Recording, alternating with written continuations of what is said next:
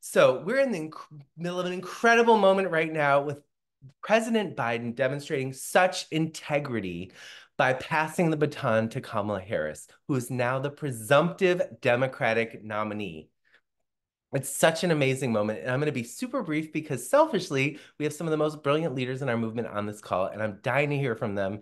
And we're going to have a bell ring after 7 minutes with a 1-minute warning to keep us all on time so we get through the major substance in the first hour. And I'll just say a word about what can you do? What can we do? That's what we're asking ourselves.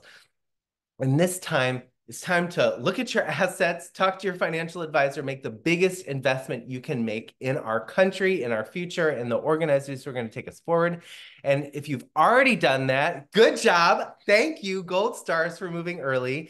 And if you have more to move, now is the time to do it. We're not letting the dust settle. Do not wait until August or September to get inspired. Groups need to know how much money they have to work with right now. And the groups you're going to hear from this call all have huge budget gaps, and they need to know this week, are they hiring staff? Or are they laying staff off? They need to know now, move the money now.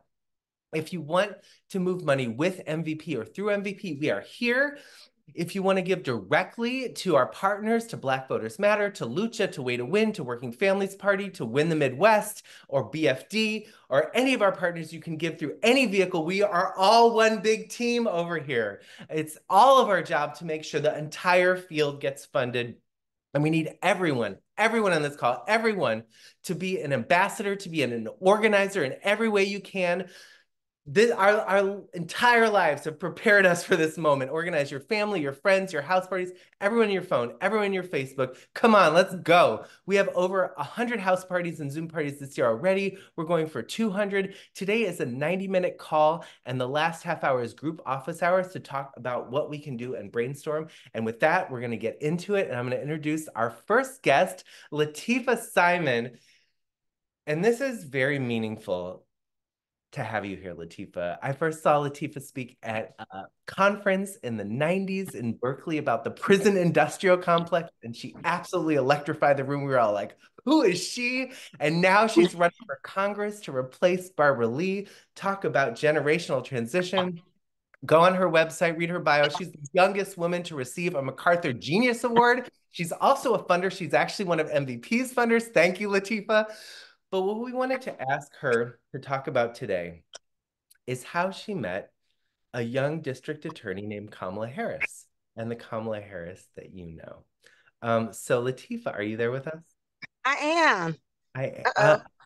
And wonderful. I hear you. So can you describe what you were doing at the time and as a young organizer and how you came to know then DA Kamala Harris? Will you tell us the story? I got you. And it's so good to see your enthusiasm actually matches mine. I'm in a car, like many of us working 3 jobs. I'm a candidate, also, a funder and a lifelong organizer. And now I feel like I got to work 10 more hours a day to get this sister elected along with all of you all. I'll be quick. I met Kamala Harris 23 years ago. I was a young executive director at an organization many of you all know called the Young Women's Freedom Center. There's no institution like it in the world, which is what I call a Highlander center for young women and gender expansive young people who've been in the criminal justice system, who've been forgotten in most parts by movement, by the city and county and federal institutions that are supposed to support them. So we started an institution that would organize our own to fight against the war on drugs. And as a young ED, working to stop the pattern and practice of our police and then our local DA arresting and charging young women who were in the sex trade, we got pretty known for that work because we were doing the job that probation couldn't do, that our local juvenile hall couldn't do, by bringing young women in the system and activating them and keeping them outside of the underground street economy. A young city attorney, not district attorney.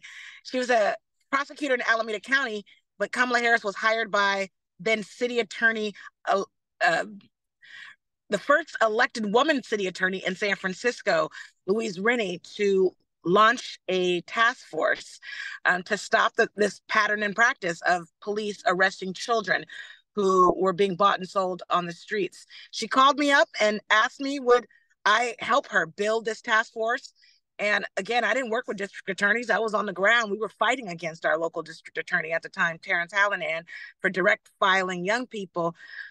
Long story, brother. We launched this task force together. Within 6 months, this young deputy city attorney changed the pattern and practice of how police treated young people on the streets in San Francisco. This is prior to her win for district attorney. When she decided to run, I had some some thoughts about whether I should support anyone who wanted to be an elected district attorney in San Francisco. But I quickly joined as a volunteer on her campaign, still leading the Young Women's Freedom Center, because it's not that complicated if you've actually worked in the system. There are very few folks who are proximate to victims of violent crime. There are very few folks who are proximate to young women and young people who are living and working on the streets. And Kamala had been a prosecutor, prosecuting rapists and prosecuting kidnappers and sex traders in Alameda County. And that experience to me really complicated my ideas of what criminal justice reform should like, knowing and understanding there were folks who were crossing social contracts on the young people that I loved, and they were never held accountable. The prison system as we know it is defunct. It is awful. It doesn't work. And on both sides of the table, Kamala talked to me a long time when she began her race that we needed folks who understood what was happening on both sides. I came to work for Kamala about 2 years after she was elected because she convinced me that while I had a bullhorn in my backpack and Pumas, consistently on my feet, and I was organizing on the ground in prisons and in jails, she pushed me and saying, Lateefah, you and your organization and your movement, you can continue to stand outside with your bullhorn, begging leaders to do what you need them to do in terms of shifting this system, or you can challenge yourself individually and come behind the dais, come behind the doors, and create opportunities for young people that you care about. I did just that. I came on to work for Kamala Harris as her chief of reentry services. I was there for 5 years. We created, really, to me, to this day, one of the best reentry and diversion programs, not just inside a district attorney's office, but also on the ground.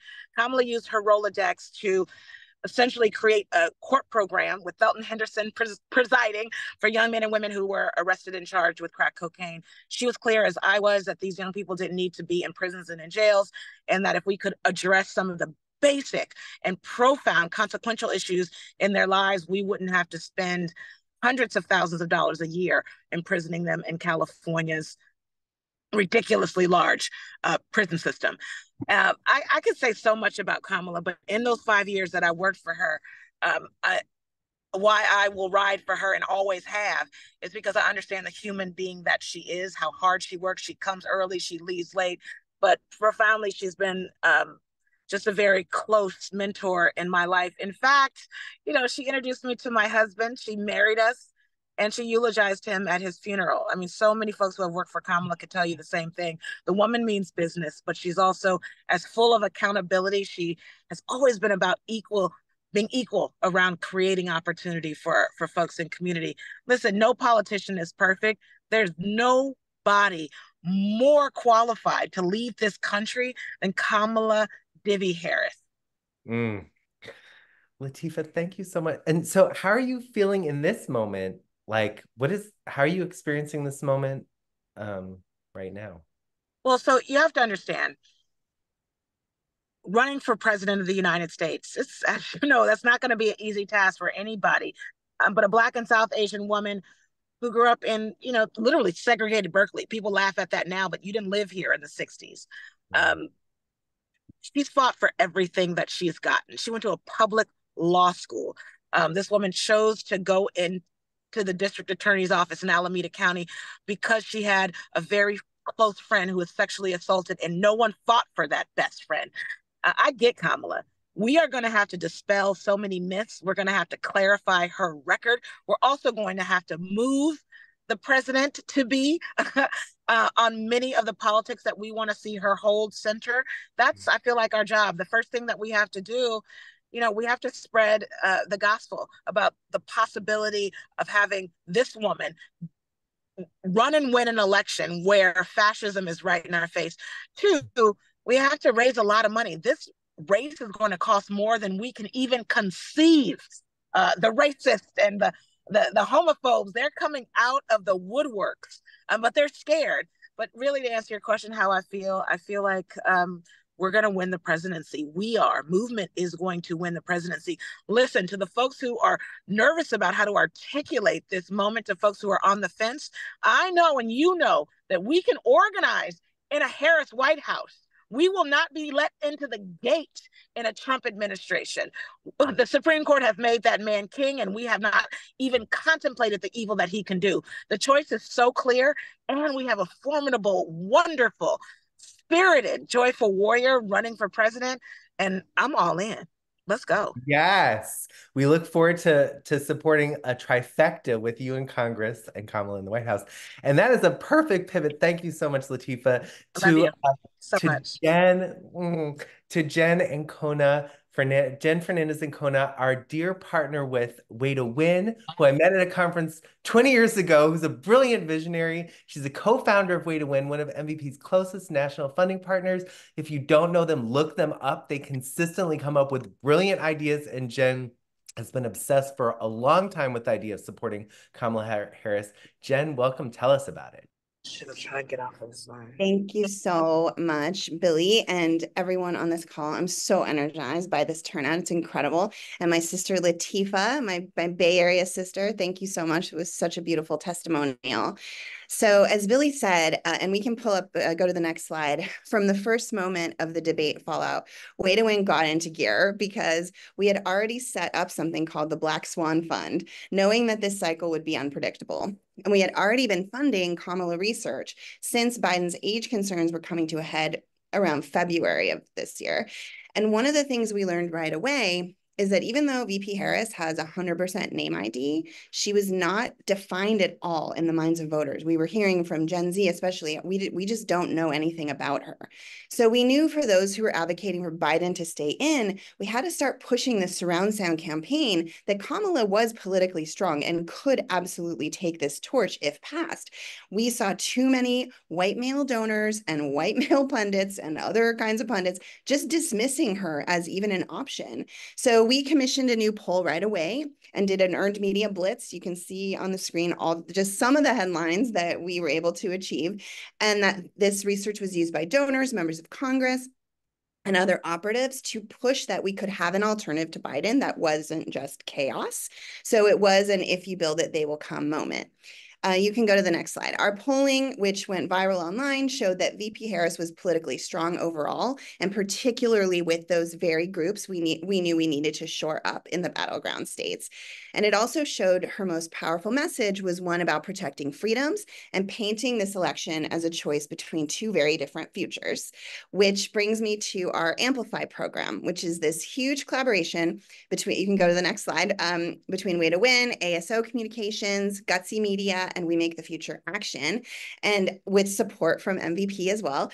And we built these channels over the last year, actually, to deliver strong winning messages with this overarching frame of our freedoms, our families, our futures to the very voters we need to win.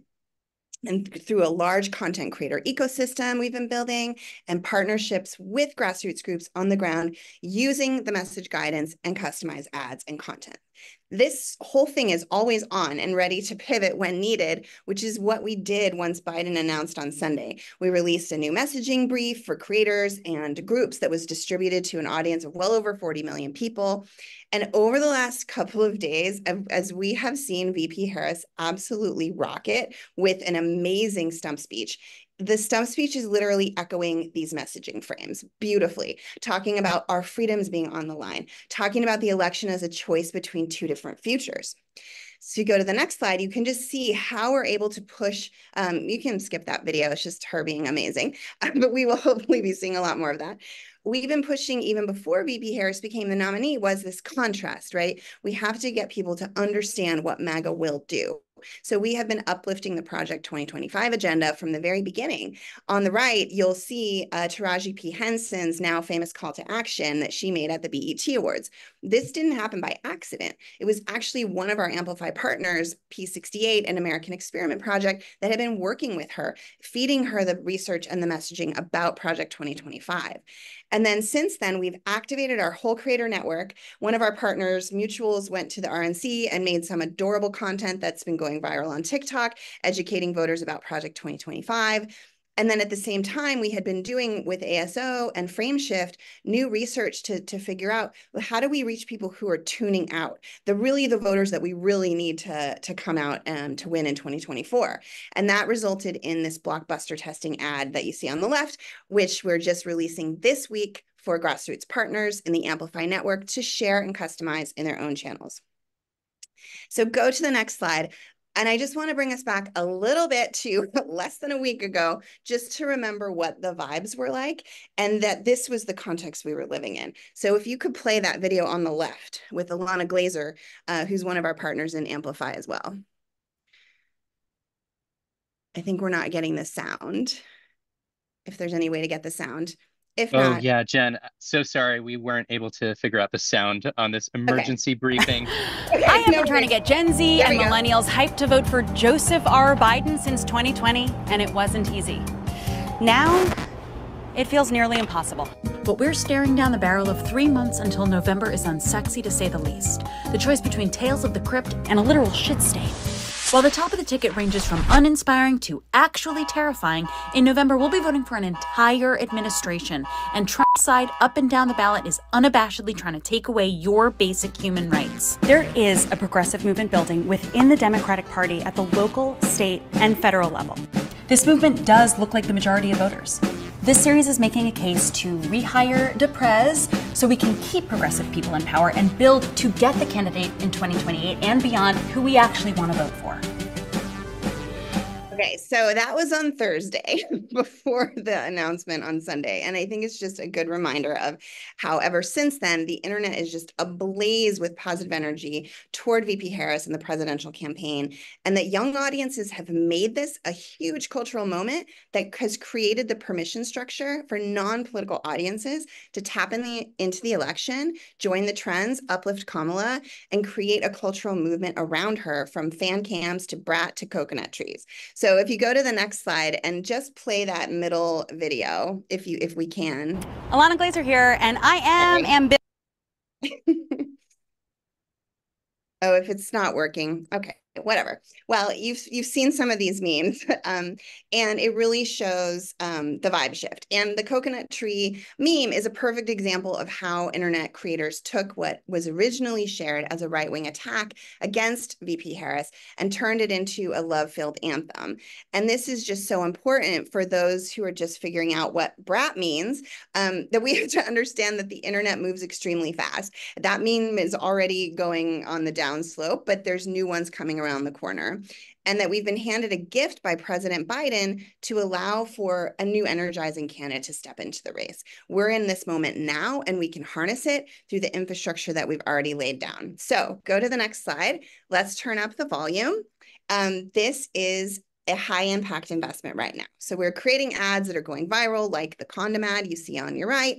That's having more views than you can get on TV right now with the audiences that we need to share. And all of this was before the vibe shift. So imagine what we can do if we saturate the airwaves, turn up the volume tenfold, and just make the Kamala candidacy the winning candidacy and deliver the federal trifecta. So finally, before we hear from our sister LaTosha, Way to Win's plan to win was always focused on winning the Sun Belt and the southern states like Arizona, Nevada, Georgia, and North Carolina. This work is even more critical now. And through our partnership with BFD, which we have been building with MVP, Democracy Alliance, and others, we have a $2.5 million match for political dollars from labor partners on the table to put toward key interventions being led by groups in these states right now. So with that, I'll hand it back to you, Billy, and thank you all so much. Oh my God, aren't they brilliant? Oh my God, Jen, way to win. All the things. Okay, next we have LaTosha, who needs no introduction. LaTosha Brown, who co-leads our beloved partner, Black Voters Matter, which is one of the most important organizations in the country right now. I know we're all dying to hear what you're thinking about this moment and what does this mean for your constituency and your work? Well, the first thing I did right was the day I started to fight. Keep your eyes on the prize and hold on, hold on. I wanted to bring that energy in this space, you all, because we're fighting so much and organizing so much that sometimes we've got to just stand in the space of when we fight together, what it opens up for us, the possibilities that it opens up for us. And I just want to say thank you. I know you didn't want me to do this, Billy, but I've got to say thank you to MVP, right? It is because of you. You are our first big donation as an organization, and you have continued the path. You know, Billy and I had different strategies, the same destination, but we had different strategies on how we would get here. And the beautiful thing is, I do believe because of our collective work and our collective paradigm around what it is that we want and our intentions, it got us here. So yay, we're here, y'all. I'm so excited. You know, I also want to lift up that this is a special moment, that people are excited about Kamala Harris, but I also want to caution us to understand that people are excited. Like, you know, part of what, when we're doing the work, I had said, this is bigger than Biden. Even this moment, y'all, is bigger than Kamala. That Kamala, yes, is certainly the candidate that we're rallying around, but people are excited because, one, I think that there's a space, there's a pathway to hope, a pathway to victory that people feel, and they've seen the sense of it. The other thing is that people are tired of traditional politics. I have a whole belief around the same thing, not the exact same thing, but there's some elements of what put Obama in office are the same thing that put Trump in office, that people are tired of traditional politics. They want to see something different because they want to see themselves. And then what we know is that Kamala literally represents, as a woman women are the majority of this country, that finally we can have a candidate at the top of the ticket that we can actually see ourselves. And Hillary Clinton opened up the space. You know, at the end of the day, people saw her losing. She didn't lose. Right? She cracked that glass ceiling, and it's opened up a space and more light for us to see, and even opened up the pathway for us to see now as Kamala running. So, you know, I think it's really important for us to realize that people want to see a new future. They literally want something different because they want a better future. They want to see something different. And so in this moment, what does that mean with this moment? I've not seen, and you know, I've been doing political work my entire adult life. I've not seen this level of energy since Obama, right? I've not, in 2008. And in some ways, I'm seeing more energy now than I did then. And it might be because of the truncated time, I'm not sure. But because there were people that were excited that Obama was on the ticket, but it wasn't until after Iowa that many Black voters, or many in where I'm from, actually believed that he could win. And then it went to another level. I am seeing now, because the possibilities of all the people before us, right? Even the Stacey Abrams, the Kamala Harris, the Hillary Clintons of the world, they've all actually helped to break down and chisel away at this idea that a woman cannot serve in the highest position of this office. And so now there's a different opening, there's a particular opening. So what does that mean? What do we do in this moment? I've got three things that I think that we have to do. Shirley Chisholm, thank you, y'all. Shirley Chisholm and others, that there has been a long line of women who have made this possible. And this is part of their victory too. And we're excited, not just about Kamala, we're excited about them as well as some other tickets that to get some more women in the Senate. We got some work to do. But I think that it's important for us to recognize there are three opportunities I see now that we have to focus on. That's money, momentum, and message. And they all have this, is like the trifecta, right? What it is that we need right now. I will tell you that this kind of momentum, those of you who have been doing this work, you know, it can be fleeting. The way that we have this 24-hour news cycle, things can change. A whole lot of things change from last week to this week, right? And so what we don't want to do is when you get that kind of moment and that kind of energy, like you've got to capture it. Even on my phone, I had to cut my phone off. I had to cut my messages off since Sunday. I literally have not had a single minute that my phone is not going off from a text. My phone is not going off with my messages. People asking me. I have two examples. Well, I'll just, for the sake of time, example that I'll raise. That I have a friend who is extremely deeply religious, who doesn't necessarily engage in politics. She doesn't really believe in politics. She believes politics is corrupt. She votes, but she was like, I'm just gonna vote. That's it. She called me Sunday night about 1:30 in the morning after getting off a phone call where we had 44,000 Black women on a call and said, what I need to do. I was like, wait a minute, what do you mean? Like volunteer? She's like, oh, I'm all in. I'm all in. My niece, who said that called Joe, Genocide Joe, who she and I have been engaged in argument for the last few months, called me and said, Auntie, I want to work. I want to volunteer. What can I do? My 90-year-old aunt, who also said that she wasn't excited about this piece, and because of Alabama, because of law in Alabama that doesn't let people help folks do help elderly folks vote in the absentee ballot. She had just decided she was going to leave it alone. She was like, y'all got it. I'm 90 years old. Y'all got it. But even she said, okay, like she saw that this was a game changer. My point is, we've got the energy, the momentum, and the hope on our side.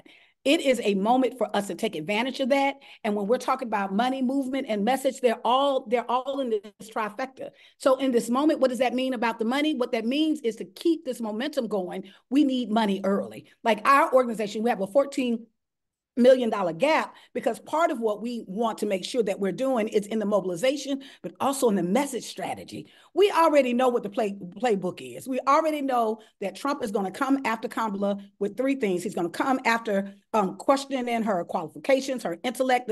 We know that he's going to come after where they're going to try to over-sexualize her and frame her a particular kind of way. And three, we also know that they're going to try to frame her past and her past experience as a prosecutor in a certain kind of way. We can get in front of that because we know the message that will resonate and will work. And so I think it's really important. It's really important for us to get in front of this and know what moment we have. And because of that, y'all, we've got to move money. I know we always say we got to move money, but we got to move money for real. Like, we can't wait until the DNC convention. We have to get out early and often. We know with the news cycle and what is happening, that is really important. And it's really important around message, because it's important for us to know that we have to have certain messengers that we're empowering them to actually have that message. So as they try to pick our communities off, that we can get in front of that. I've gotten all kinds of messages from people who are in this moment of change. And I've seen opportunities like this that people have missed the opportunity. This is really, y'all, about power and possibilities. And so we've got to see radically reimagine that. Literally having her on the ticket, what it does is it opens up the possibilities of half of this nation to see themselves in a different kind of way, to see the possibilities of what can exist. This will not be a traditional election. I don't know if we'll ever have a traditional election ever again. What I do know is that right now the momentum is on our side. If we do the work, as my sister Jenifer says, it is a way to win. Let's take advantage of it, get focused on it, and recognize that people are always ahead of political institutions. What the political parties say, and even what the polls say, they've been wrong, because people are at a different place. People want to see something different. They're hungry for it. They're ready for it. Let's organize them. Let's get it. Let's win. Let's make history together. Yes, Black Voters Matter. Black Voters Matter supports hundreds of local Black organizations all over the country, in the Midwest as well as the South. And I should have said our states. We're in the South, in the Midwest. We have a 14 deep state, but 20 state strategy. We are working in Pennsylvania and Ohio and Michigan and Wisconsin, and we're working in the South. We're going to take Georgia and North Carolina. Don't believe the polls, y'all. We coming hard. I love it. And so now we're going to pivot. Thank you, LaTosha. Go team. We're going to pivot to Alex Gomez from LUCHA, and which is one of MVP's few local partners that has almost become a household name. Alex, can you describe what your work is like in Arizona this year, and how does or doesn't this change anything, and any implication for your constituency for Latina and immigrant voters? Yes, thank you so much, Billy. LaTosha, you are always so energizing. So thank you so much. And dang, I have to go after you. Sheesh. But I feel like I'm coming in with the energy of a general. I'm hunkered down and we need to move, and it is time to go. We have now the momentum, we have the energy from community in a way that we have not had. When we were at the doors just this Saturday, before the decision on Sunday, what we were hearing from our communities was, will we have a democracy after November? And so these are the types of conversations that we were experiencing at the door. And now what we have felt after is just this new excitement, this new energy. And people that perhaps were not as dialed in are now more interested. But what that means is that Arizona has a lot of pressure. Arizona has pretty much everything in play. Presidential, Kamala, amongst the Latino community, amongst undecided and amongst unaffiliated voters, actually polls higher. And so that is incredibly encouraging for us, but that means that we have to go out and outreach to our communities now. And so the work ahead of us is a lot. So we have the presidential, we have a Senate race, potentially now. Mark Kelly is being looked at as a vice president potential. So what we are thinking is we also might have a second Senate race, along with our congressional races and flipping the legislature. And so we have a path to being able to deliver all of that, but that means that we actually need the resources now. There are currently a potential of 850,000 Latinos that can be mobilized and galvanized to weigh in this moment, particularly because many of our communities are talking about the kitchen table issues. They care about what's going to happen with our reproductive health, and we have a ballot measure that we can deliver on to ensure that our reproductive health is protected come November. But we need to get that across the finish line as well. And what have we done so far? Arizona has already knocked on 450,000 doors. That means those are conversations that we've already had with voters, naming that environment, housing are top issues for them, because in Arizona, what we have seen is that our housing is incredibly expensive and it is at a crisis point. Our communities are facing eviction. And so what we want to sort of get across is that we have the potential to deliver. And Arizona is a path to 270. It is a path to the Senate. We can potentially flip the Arizona state legislature. And one of the challenges is that, and I want to really thank MVP and a couple of our union brothers and sisters. MVP is a reason right now that we are still out on the field. We have our primary that ends on Tuesday, and potentially we may have to stop operation because the funds have been so scarce. And so for a battleground state to not be able to continue its work out in the field is a devastating prospect, as we are at the precipice of one of the most important and consequential elections in our lifetime.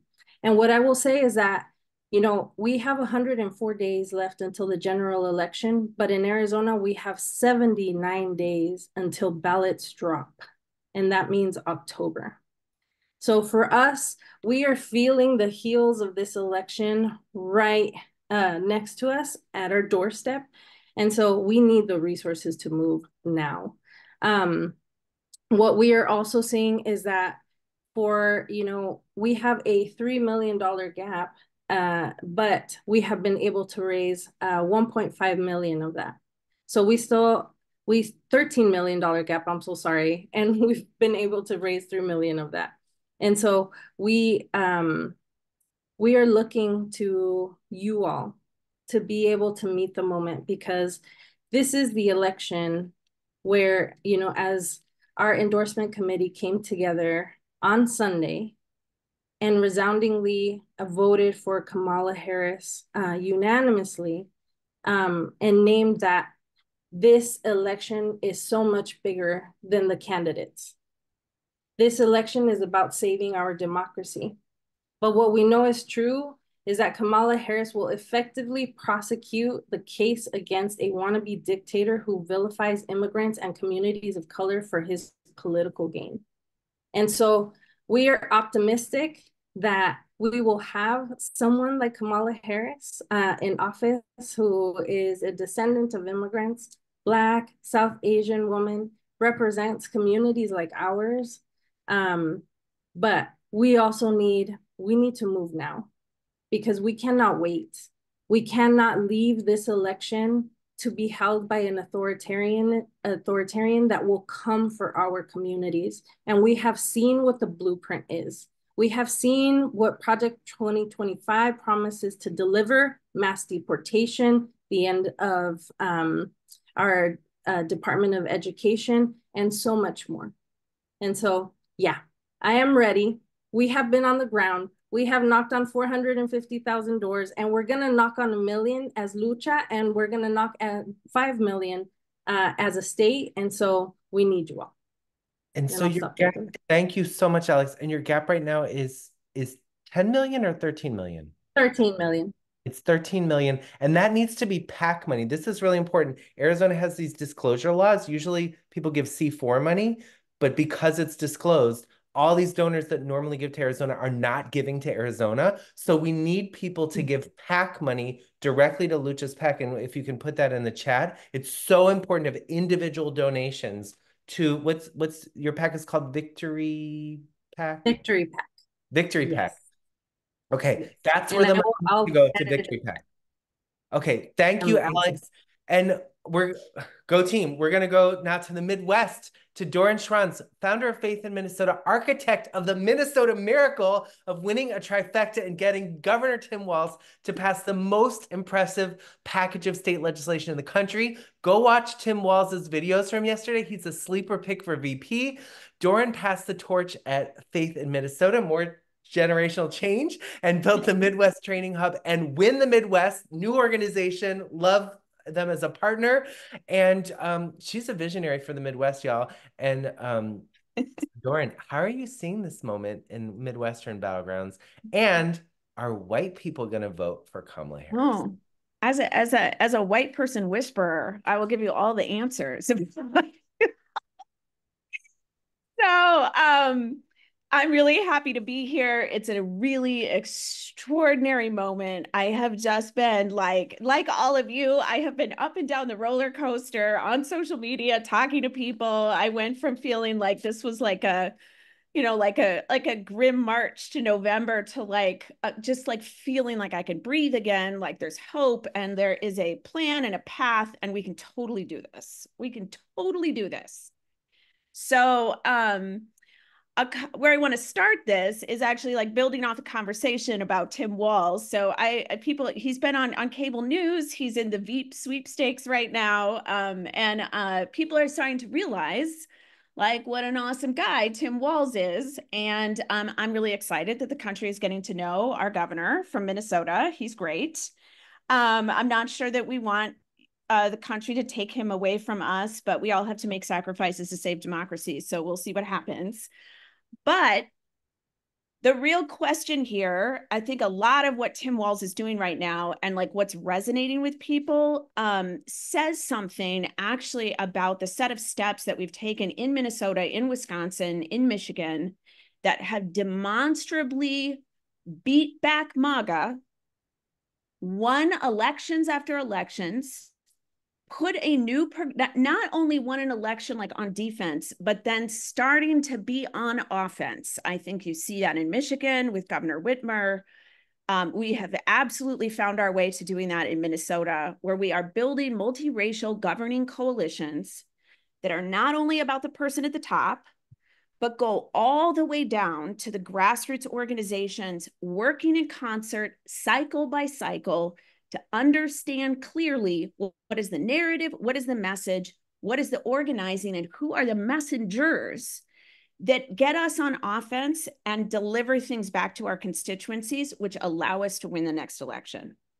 And Tim Walz, if you've watching him on Morning Joe or watching him on cable, you're seeing a picture of what multiple years of organizing and aligned, coordinated, coherent political work that linked all those pieces starts to look like. And what it allows when you have bases of leaders, when you have unions and workers and people in barbershops and people in childcare centers and teachers actually acting like a choir and organizing each other around a vision with a clear set of tools about how it is we talk and persuade each other, away from the, and speaking of white people for a second, away from the temptations and the conflicted nature of how do we feel about the changes that are going on, and animate their best selves and invite them into team multiracial democracy, but also be having the kinds of conversations we need to be having with Black and brown and immigrant and Muslim people about what's at stake and like why we should have any reason to hope at all. So by linking those things together, we have been able to show concrete progress. And right now, we are in a moment, I want to link back to what Jen was talking about amplify, about the narrative messaging, to have the President of the United States, who is a brilliant woman of color, who is creating energy from top to bottom. I have the same experience. I've been having conversations with BASE, with our own constituency, with organizers across, like in the Ohio Students Association. It is alive, it is crackling, like people are consolidating. But the opportunity we have right now is to actually link a bully pulpit of a presidential campaign to lay out these contrasting futures and center the agency of voters to build the future that they want. But without having the organizing groups who are running the largest voter contact programs in the country right now, in Michigan, in Wisconsin, but I want to go bigger, like in Arizona. Without those organizations that have the connections to the communities, it's not even just about the conversations they have at the doors. It's about who is talking to who. So we want the local mom who runs the PTA to be able to talk to the people that she knows relationally, as well as volunteer for a door knocking shift. We have to build that kind of energy. And we right now could start to construct the infrastructure, not only so we know what we're saying on the doors, but also that we are equipping and unleashing thousands and thousands of ordinary people who are trusted messengers with the right kind of message that we know works to defeat MAGA, and unleash that in our states. So the question about what it is that we need to resource right now, it is about exactly what Alex said, like fill her gap. Then we need to figure out how we're actually building the kinds of things that we need to build that would connect the Harris campaign, the work that Jen and Way to Win are doing with amplifying and not Shanker Osario, the work that's happening with the We Choose Us campaign, that's a democracy defense nationwide campaign, partnering with these same statewide groups, to do boot camps, train grassroots leaders, get people unleashed, do local social media campaigns that resonate with what Kamala Harris is saying, make sure that the digital ads are actually also something I'm hearing about at the grocery store. That kind of echo chamber is what we need right now. I think we know what to do, and we just have to capture the moment to do it. So I just want to underscore that what MVP is doing to resource the infrastructure on the ground in places like Faith in Minnesota, or We the People, or Detroit Action, or Block, or Grow, that's doing this amazing rural organizing in Western Wisconsin, and countless other groups. And then we have to lead and consolidate ourselves to make sure that we're building the narrative all the way down, and we have a choir in every part of this country. So I'll stop there. Yes. Go team Midwest. Woo! God. We're actually ahead of time, so we might even have time for question. Next up is Maurice. Bring us home. Maurice also needs no introduction. I'll just say, I don't know of a more unifying, respected, or critical leader in bringing together the entire spectrum of the left and the Democratic Party than Maurice and the Working Families Party. I know last week we talked and you had this whole plan around Biden. And so how are you pivoting and responding in this moment? And so many groups are like just having to completely pivot their strategy right now. We're dying to hear your vision and the showing up this moment. Thank you, Billy. Thank you so much. Thank you, family.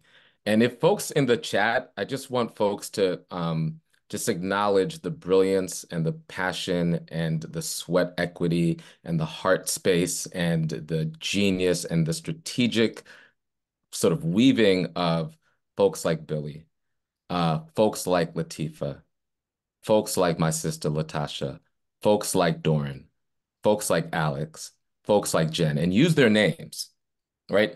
Use their names, evoke their names. So these are people that I've struggled with over years. These are my comrades.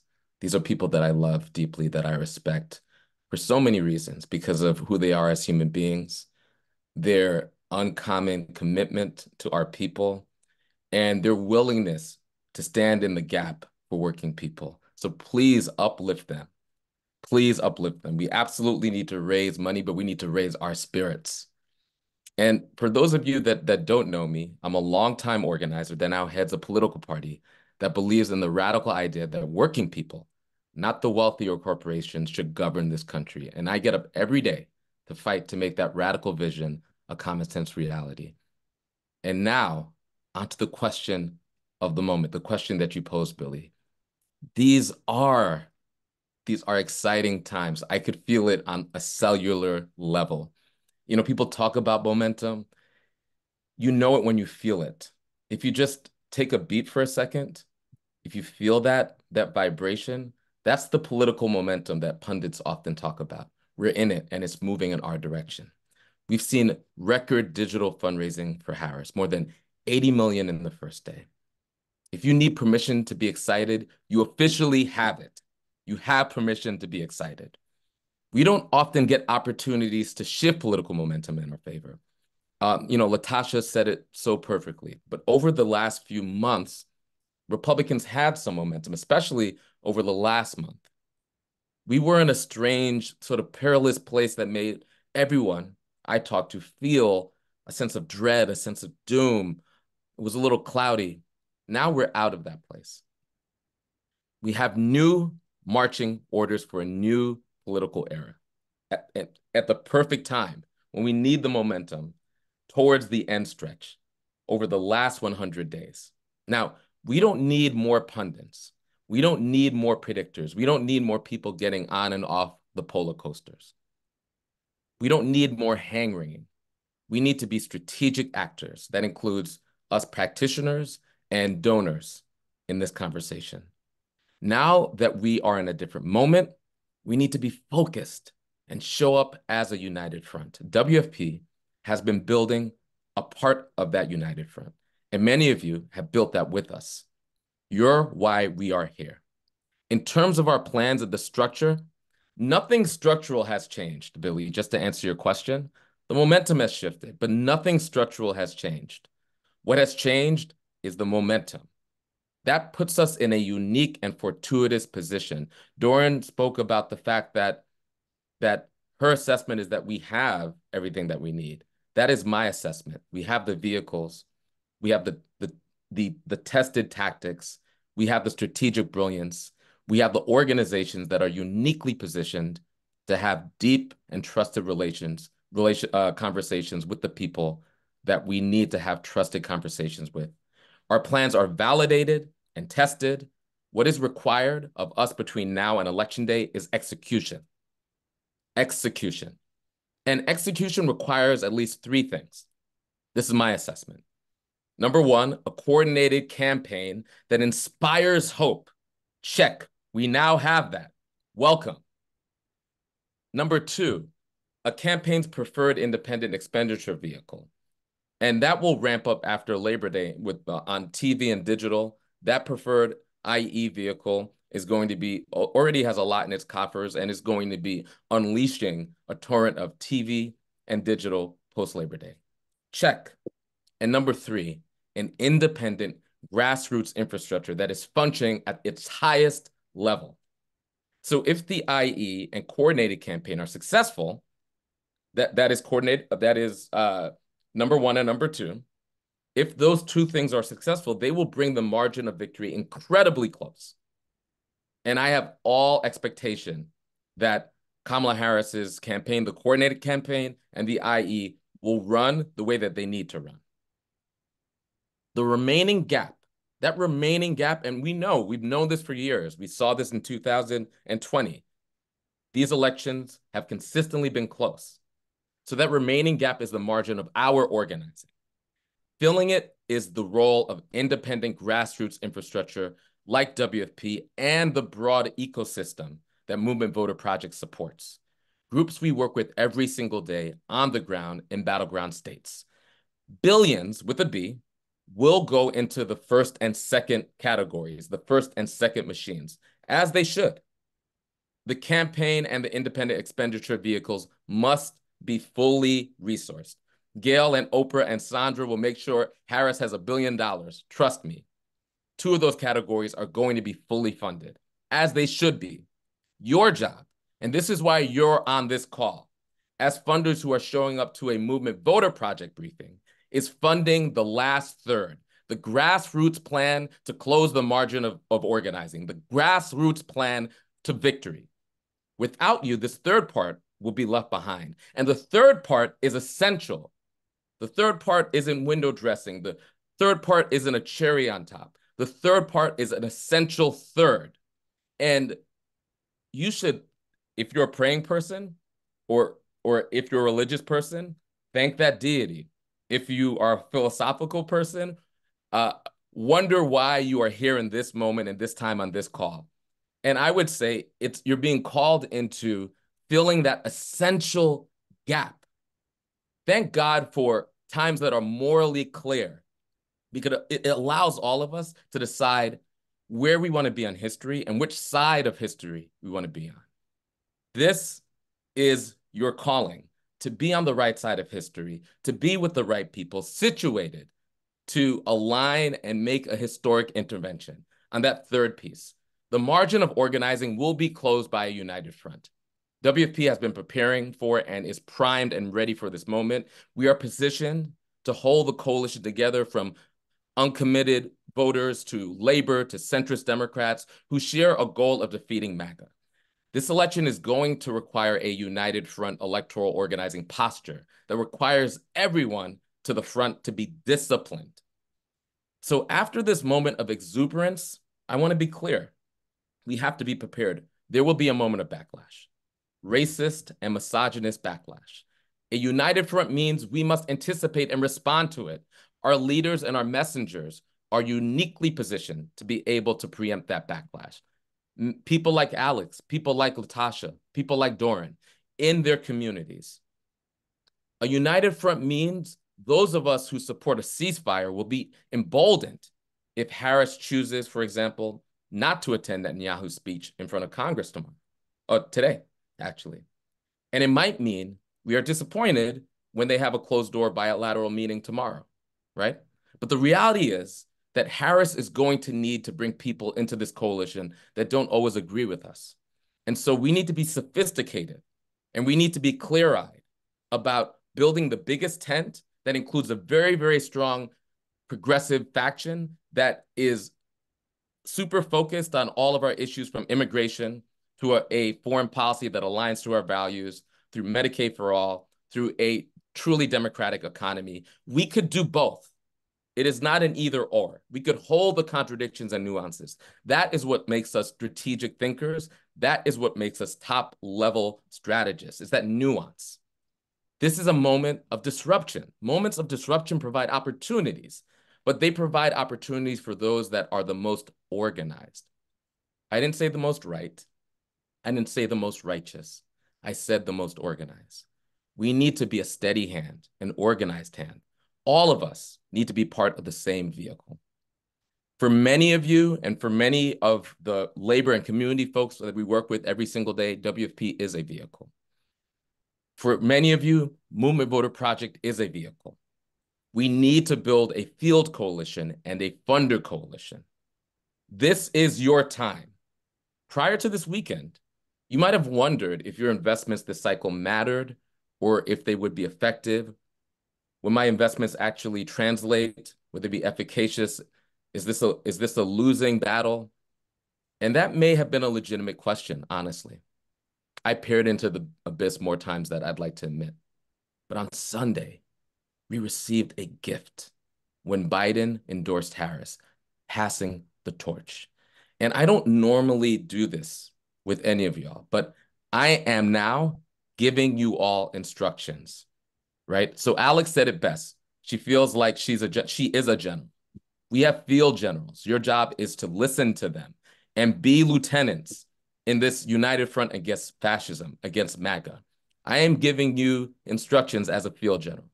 Now is the moment to make a strategic investment in independent progressive infrastructure. Resources needed to get into the field in places like Milwaukee and Philadelphia yesterday. Billions will be raised and spent between now and November. And there is a unique piece of that hole that you all could fill today that few others can fill. Fund the ecosystem and fund it in a way where you know we're going to win. Close that margin of organizing. Fund us like we're going to win. We need you to join us in making a strategic intervention right now. And I'm making a personal news. Tomorrow is my birthday. If that wasn't convincing, make me an early birthday present. Yeah. And there's somebody here. I don't know who you are. I know there's maybe 1,000 of us. I don't know who you are, but I'm talking directly to you. You right now are considering whether or not you should write the largest political donation in your life. I am giving you permission to do that today, to do that before this call ends. You know who I'm talking to. If I'm speaking to your spirit, if you feel that tension as organizers, when we feel that tension, when you feel that sense that I might be doing something so audacious, I might regret it tomorrow, that's the good stuff. That's when you know you're in the fight. Write a check that makes you a little scared. That's the check that we need in order to build on this momentum. We need you to join us in making a strategic intervention today. Write a check that reflects this historic moment. For us to be successful in meeting our progressive governance goals, we need to show that we are a faction. We're not foot soldiers. For those of you that are concerned about immigration, for those of you that are concerned about Gaza, for those of you that are concerned about public safety, we are not foot soldiers in the Democratic Party's army. We're not just getting along and folding in. We are a strategic faction in a united front for democracy. And VP Harris happens to lead that united front. We're clear-eyed. We need you today to bring us home. Back to you, Billy. Yes, yes, yes. And I know everyone can't come off camera, but I know we're all cheering right now. Can you tell us what the gap is, or what the bold goals are that Working Families has? And I know you have a hard stop, and wanna if Doran, Alex, LaTosha, or Jen are available, want to make closing comments. We're going for another half hour after this, but just want to hear what your gaps are, and then want to invite others to give closing comments as well. And Lateefah. Maurice, can you give us a sense of the scale of money we're talking about here? Oh, Maurice, I hope we didn't lose you. Okay, Maurice, jump back in at any point, and we might have lost Maurice. So wow. Okay, who wants to go next? Why don't we go in the same order? I'm assuming Lateefah's gone. So Jen, do you want to go? Can we spotlight Jen for closing thoughts? Closing thoughts. Oh my gosh. Oh, wait, hold on. We have Maurice. Wait. Oh, we have Maurice back. Okay, great. Well, how much money are you trying to raise? We believe that there's a global gap of $75 million in the field and all the partners we work with, WFP proper, and field tactics that are non-branded that could go to a number of people that are tested and proven that we could run the map with today. We should have been running the map with it yesterday.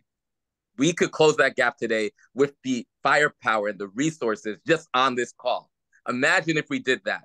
Match the energy of the 44,000 Black women that got together in a few hours and raised more than $1 million, or the 20,000 Black men that came together and raised more than $1 million. Match that energy now on this call, and let's close all of these gaps. You heard Alex's gap. You heard about our gap. We could close all of that today just off of the resources on this call. Let's get it done. We got the plan. We got the people. We got the genius. Let's align it. Now we need the resources. Let's go. Yes. Yes.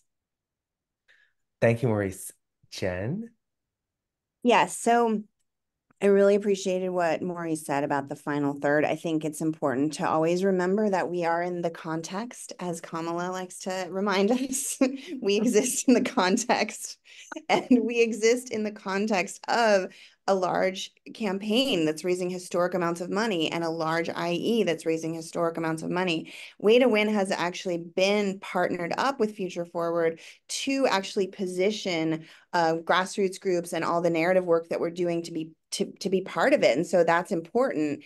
And it's high leverage. So like what we can build now, we can leverage by connecting up with that IE infrastructure. So I would say for us at Way to Win, we would like to raise $10 million right now to supercharge all this infrastructure that we have already built that can also help us leverage that messaging into the entire IE side of the campaign and connect our whole movement up with it. So that's my closing thought and ask.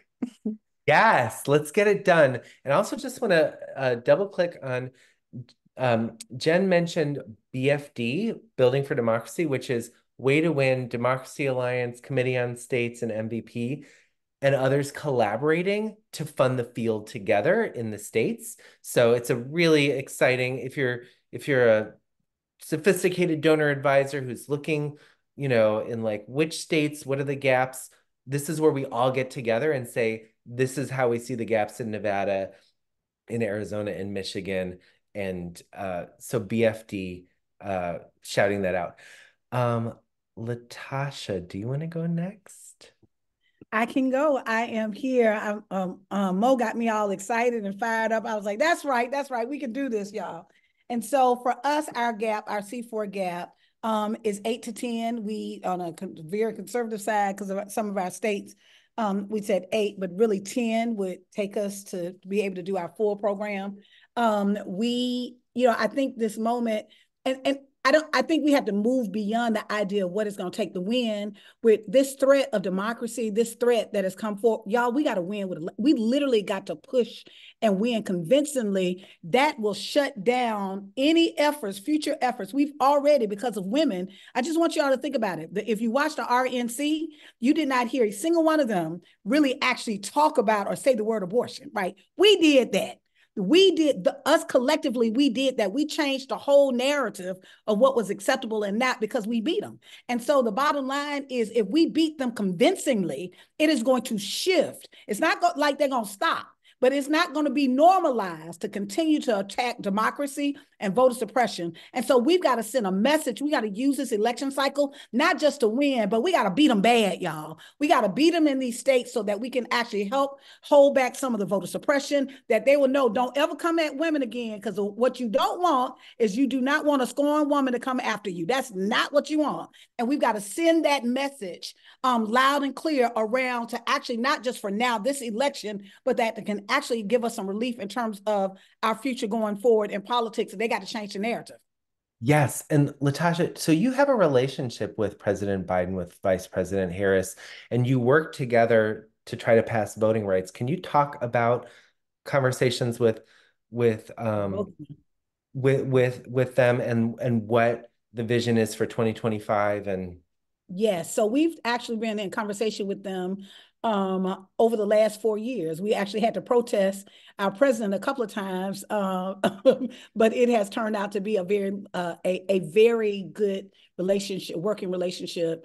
And Kamala has been the lead on. Just a few months ago, I think 3 months ago, we did with voting rights activists came to Atlanta, and we did a forum with her that she led around voting rights and their commitment to voting rights. I spoke with the president directly about a month ago, and and Kamala has been the lead on this. So there is, in their first 100 days, there's a lot of momentum to actually get the John Lewis Voter Advancement Act and the Freedom to Vote Act. Yeah, those are game changers.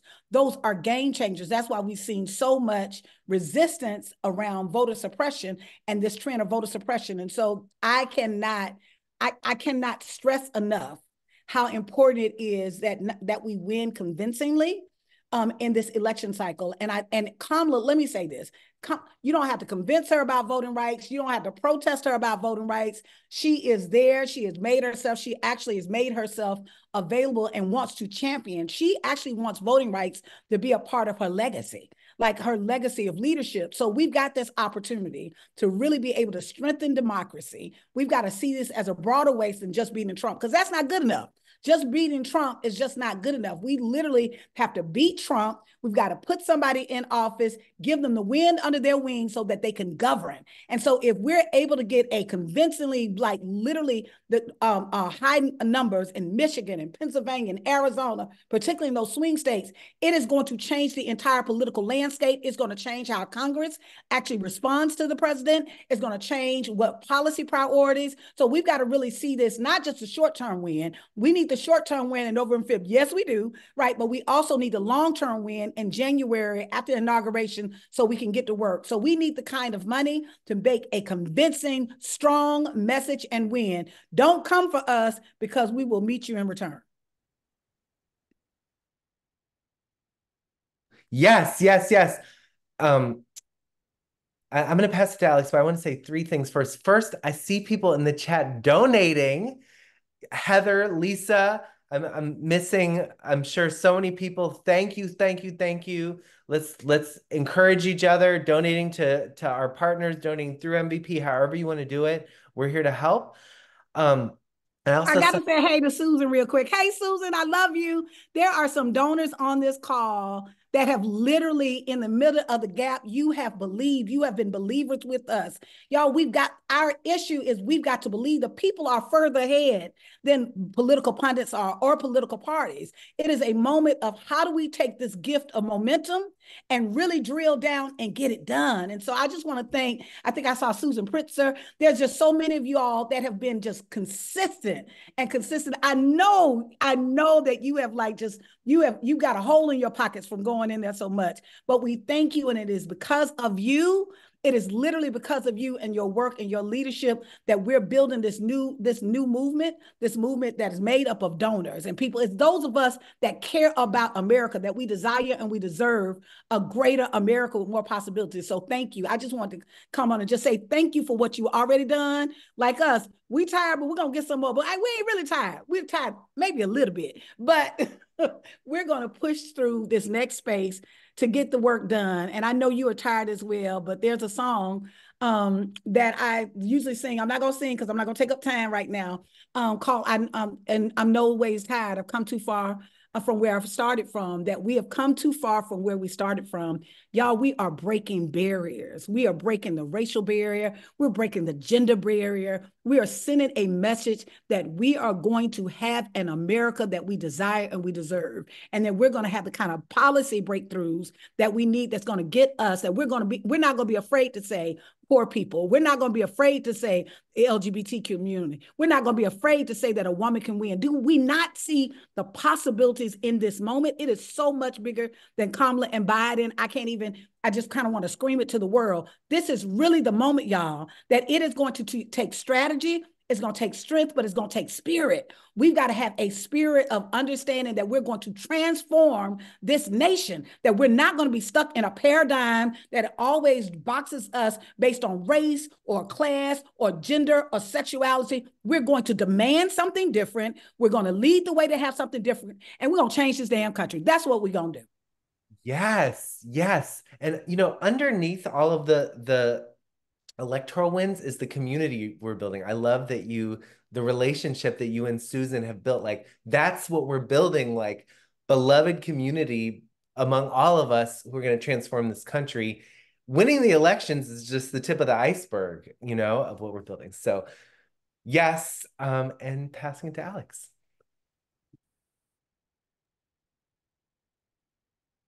It is ours to win. And I know that I am feeling incredibly inspired by what I'm seeing on the ground. Just this past Friday, we had our communities come in and do a fiesta y vota. And we had to have an overflow room. From that overflow room, we took everyone that can fit in a party bus to drop off their ballots at a polling location. And just the energy and seeing families be able to vote together, despite everything that we had previously been experiencing, you can just feel how excited and motivated and eager our communities are to be able to cast their ballot. Because what our communities are saying is, ya basta. Ya basta with the attacks. Stop coming for us, because we are going to come for you at the polls on November, on election day, and we are not stopping. Because there is so much more work to do after election day, but we have to win. And so Arizona is a path to 270. Arizona is a path to the Senate. And Arizona also is going to deliver 3 Congress people in this election, and we're going to flip the legislature. So we're really proud of how we have accelerated in the state and how that's going to add up to a resounding victory nationally. And all of that was done by communities of color that were previously underestimated, left out of the political process. And so I'm just really proud to see our gente delivering and casting their ballots in the primary. So we're going to also see a historic participation in primaries from our people. And that means that we're going to continue to see historic victories like we did in 2020 this November. So I'm just really proud to be a witness in this moment, in this unprecedented moment, that people power continues to reign true. And I'll pass it to Doran. Is that okay, Billy? Can she pass it to me, or did you? Okay. Okay, so the gap for the grassroots infrastructure in the country is a sign of how much faith we actually have in people to win this. So the political industry, God love them, oftentimes doesn't have a lot of faith in people. So it's like our ads are going to win it. The data bros are going to win it. An app is going to win it. But it's actually the work that we're doing on the ground that unleashes people's leadership to own this for themselves that will win it. And what MVP is about, and the whole conversation we're having on this call, is like, do we have faith? Do we believe that our people can lead us to this win? And like LaTosha said, the election is not like the end point. It's voting rights and paid family leave and universal school meals and like putting money back in people's pockets. And it's also people feeling again like this country is theirs and that they get to control its future. We get to decide its future. We make the future. So I think we have to it's this conversation isn't just about what's our gap and where's the money. It's also a provocation about like, what is our theory of winning and who are we putting at the center? And that is the opportunity that we have right now on this call to put people at the center and our belief in people, that people can win it. And that's what's going to save democracy. So that's my final words. Yes. Yes. Oh my God. This is so like incredibly moving. And so we're going to pivot right from there to all of you, all of the 688 people who are still on this call after an hour. We got to do this together. We got to hold hands. And I'm going to bring Regina on the call, who manages our donor organizing program at MVP. Because at MVP, we believe that we're all organizers. We're all organizers in our own way. And we all got to hold hands together and organize everyone we know toward this goal, toward this vision that we talked about on this call today. So Regina and others on our donor organizing team, and I want to super lift up our volunteer donor organizers, and we have incredible volunteers. So much of MVP's success is our volunteer leaders who, you know, love this work as much or more than anyone else in the planet does. So Regina, I'm going to pass it to you and to open it up to volunteers. And what we most want is everyone to be a part of this together. That is our dream. Go ahead, Regina. That is our dream, and we're living it here with all of you today. Thank you so much for being here. I'm Regina Clemente, long-term MVP team member and senior advisor, who can definitely tell you we take organizing very, very, very seriously here if you haven't already caught on to that. And that's why in addition to our donor advising, MVP has a team of staff and amazing volunteers throughout the country focused on supporting donors, community organizing, other folks in your networks, because you are all the best messengers to tell these folks, donors and potential volunteers, about specific ways to get more involved. And so together, so far this year, with our donor organizing volunteers and hubs throughout the country, we've already raised over $5 million through over 100 house parties. And we've raised another $2 million on top of that through volunteer-led efforts. And so we have lots of ways for folks to get involved beyond donating. Just for a little quick overview, for one, you can host your own house party or join with other friends to host your own house party. That can be on Zoom or in person. So you think about what you can do. How can you go through your phone list, your email list, and your contacts that maybe you haven't even engaged with people in a long time, but this is a great way to re-engage with them and get them involved more deeply in what's going on now. You can also just invite people to join an MVP national party where we're doing more of the party lifting, and you can get your invite list to join that. And we'll have a presentation what's going on with MVP, what's going on with groups on the ground, and your folks can learn all about that. You can also play behind the scenes roles in these house parties because they don't just magically happen. We need lots of folks doing different roles, like being party coordinators, helping us manage Zoom. If you like being in front of the camera, you can be a party presenter. We have beautiful decks and slides that we train you up on. And there's also other ways you can get involved. We have many donors. Thank you so much for being some of those. And some haven't engaged recently. And so we're calling to thank our former donors every week and see if they are interested in engaging more right now between now and November. And then we also have email fundraising campaigns where we can set you up to do an online fundraising campaign with your network. So there's lots of ways you can volunteer beyond donating. And we actually have a crew of many of our rock star volunteers on the call with us right now. We'll see if we can spotlight any of them. But MVP volunteer donor organizers, jump on in and tell folks a little bit more about what you've been doing on the ground in your state or local place. Do we have a Jan or a Janet or a Dana? I know I saw Vaughn Meyer and from New York on, if you want to share about what's going on in New York, or Jody in Atlanta.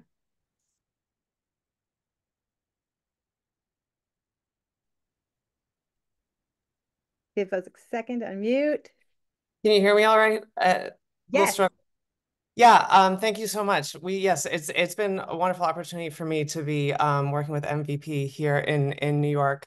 I was pulled into MVP through a house party. I held a house party earlier this year for my family and contacts, and since then I've had multiple opportunities to either support other people in having their own house parties or speaking about MVP, including I spoke last night. And it's really been a really wonderful opportunity to just get involved, to help in a way that is flexible with my schedule and the other things that I have going on, and just to support in a way that makes me feel like I'm helping, I'm a part of this movement, I'm doing what I can, and supporting other people and reaching out to their contacts and to their networks so we can continue to grow the movement and bring in more and more people. So I've gotten so much out of it. I was so inspired earlier today when we were talking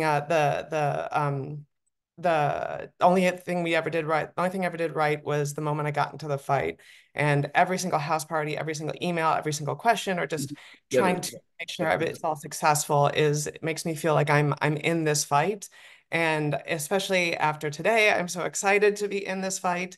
So I totally suggest that everyone get involved with the way that they can and help with house parties, whether that is helping to do the organizing or presenting, or if it's being a Zoom coordinator. Every little bit is helpful and will power us to victory in November. And Vaughn is organizing in New York, our new New York hub. Send your New York people. We're trying to build like a Boston level organizing thing in New York. I'll just say that here in the Eastern Mass world of volunteers, we've actually been able to raise millions of dollars. And I have so much more respect for fundraising than I ever did before, because it's an opportunity that we provide people to feel better because they're participating in the kind of work that we've heard about on this call, which has been just so overwhelmingly wonderful that I'm really more geared up to go than ever. And that's after volunteering with MVP for like 6 years. It's so important right now. And, you know, we don't always get a chance to be part of a movement. And I think with MVP and with what's going on, we have that chance right now. I know I want to be part of it, and I bet everybody that's listening does too. So you should call us and talk to us about volunteering. It's really great. Thanks so much, Dan. So as another Boston person, along with Jan, we work closely together. I'll just add that we love to help other people get involved. That's what we're all about, whether it's helping you figure out how to donate or helping you figure out how to be involved in helping us organize activities. There's a large variety of things you can do, ranging from sending thank you notes to hosting a house party or helping other people host house parties. So I put the links in the chat. You can look on the MBB website and find links to sign up.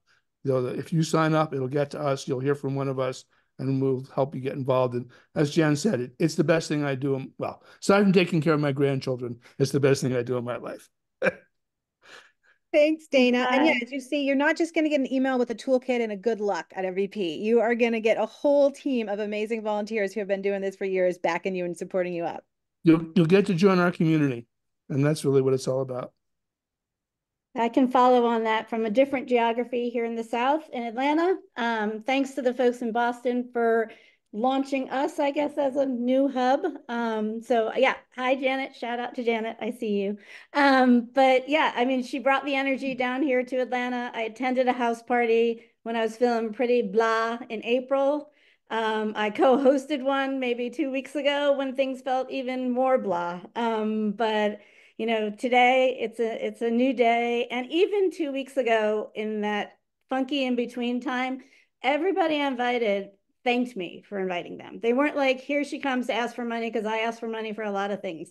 They really thanked me. People want to be involved. And so you're giving people a gift. That's what they always say when you ask people about fundraising, but especially at this moment, I really believe you're giving people a gift by asking them to be a part of this. And the other thing I'll just say really quickly, why this spoke to me is that in 2020, I did everything. I knocked doors. I contested ballots. I did everything, but I really believe in the message of relational fundraising, and I was not who they needed to see at the door. And so I really want to fund people to send their trusted messengers out, and so that message can be heard. So that's from the South. Can I just say, Jody, this makes me so happy. It's like, this is our dream. It's like a friend calls a friend in another city and it's like, hey, let's do this together. And look at you, you're organizing in Atlanta. We've been dreaming of this, and we need this to happen all over the country. Like, call your old friends, your college roommates, and say like, hey, I was just on this call, let's do this together. That's what's gonna make this magic, you know? So like, thank you so much. Like you are who we've been dreaming of, you know? And there are more yous on this call, and more yous who, you know, your old college roommate, your old best friend who moved away. This is a way to reconnect with your friends and do fun things together to save the country. So more of that. Any other volunteers on want to jump on in? I can just say that we have phenomenal volunteer hubs in Washington State and the Bay Area and California for you West Coasters. And they are doing such a great job of organizing. They really immediately need more folks to help them do things like party coordinating. So behind the scenes stuff, emails, logistics, etc., that I think a lot of us on this call are probably good at. And so in addition to hosting your own parties, we need folks supporting other parties, and are just so excited about this growing team. We're aiming to raise at least $5 million more by end of October through house parties. And we appreciate every piece of contribution folks can get. I can jump in here. Yeah. Yeah, here in Larry? Larry Hott in Western Mass, we have a active hub of 10 people. We've been active for 5 years, and we've raised well over $1 million just in our little town, or our area, I should say. And we have so many house parties coming up. What we've been doing is contacting former hosts, getting them all together. We have a house party tonight. We have a house party tomorrow night. And August 4th, we're doing a Stop the MAGA Takeover house party with 35 co-hosts. We've got a $25,000 match. We've already raised $25,000 to match that. So if we can do it here in Western Massachusetts, you can certainly do it. And we just called everybody we knew, and they all jumped on board, everybody. And we were doing this before Biden stepped down and Harris came on. And then when Harris came on, boy, things just went wild. We are overwhelmed with the work, but we know what we're doing. Regina, you're going to be at that August 4th event. I will. To Stop the MAGA Takeover. Thank you for that. I just want to say that anybody could start a hub, and we have a mechanism to help people with those hubs. We have 5 now, at least, or 6, 7, I don't know. It's growing every day. But we've been having a good time. We have our own community, and we love it. And it's one way to stop the depression and feel excited. Absolutely. And at that August 4th house party, another way folks can get involved, and they can give matches to house parties. And we have an increased match for that August 4th house party, which I believe is at least to $50K right now, matching up to $50K raised at that house party. So contact us if you are interested in getting involved in that one. And then on August 14th, we're going to have a national house party where you can also invite all your folks too. And so lots of ways to get involved. Right now, we're having about a house party a day. And by September, we need to double or triple that. So we are super excited to support all of you who can jump on in. Let me say one more thing. We got Congressman Jim McGovern coming to our house party August 4th. So I think it's a great thing to do. Just ask your state legislators, representatives, Congress members. They probably will show up and enhance your party. And I just got word that the match now for the August 4th is actually an 100K match. So great for teams. Oh, the gauntlet has been thrown down. All right, we're on it. Yeah, Tracy Hewitt from Rhode Island. There's a Rhode Island team forming. And I see Arlene with your hand up. Yeah, I want to pick up on what Dana and Larry said. I'm really happy to change the world. That's really exciting to me. But MVP keeps me from despair and sometimes gives me hope. And that changes everything for me. And I've been a volunteer since 2019, and my life is better. It was really better. Yay. And we're about to close the call. So I just want to say thank you. I see Bettine from Los Angeles. We are trying to build a hub in Los Angeles. So please, the way to follow up, if you want to get more involved, go to the volunteer link on the movement.vote website, sign up, tell us what you want to do, tell us you want to get connected, where you want to get connected, what you want to get connected, and you are all part of this now. If you can hear my voice right now, we need you to be part of this movement with us. And you are hereby deputized to go out and organize everyone you know to make this happen. We are here to support you. Let us know. And we are going to all hold hands together. And just want to take a moment to think about and appreciate all of our incredible speakers today. Lateefah, Jen, LaTosha, Alex, Doran, Maurice. We're all connected to each other. We're all a big team, and we're part of a much, much, much bigger team. And you all are part of it. And so that's what we're building. And together, we are going to hold hands, march forward with this new energy. We're going to get the resources to the groups. We're going to win trifectas, and we're going to, not just at the federal level, but at the state level, we're going to transform this country. We're going to make our dreams happen, and we're going to do it together, and we're going to celebrate. And so I don't know if we have any celebration music, but, you know, and LaTosha, I see you're still on. Anyone else who want to say any closing words? And we'll close. Actually, LaTosha, do you want to close us out? I will close us out. I will say that in this moment of where we've seen some pretty dark times, right? that there is a lot of light in the room and each of us carry that light. So I will close out with something that I think most of us know this. This little light of mine, I'm gonna let it shine. This little light of mine, I'm gonna let it shine. This little light of mine, I'm gonna let it shine. Let it shine, let it shine, let it shine. Come on, y'all. In this moment, let's let our light shine. It's in the darkness that people see the stars, and we are the stars. So thank you all. Let's go. We can do this. Let's win.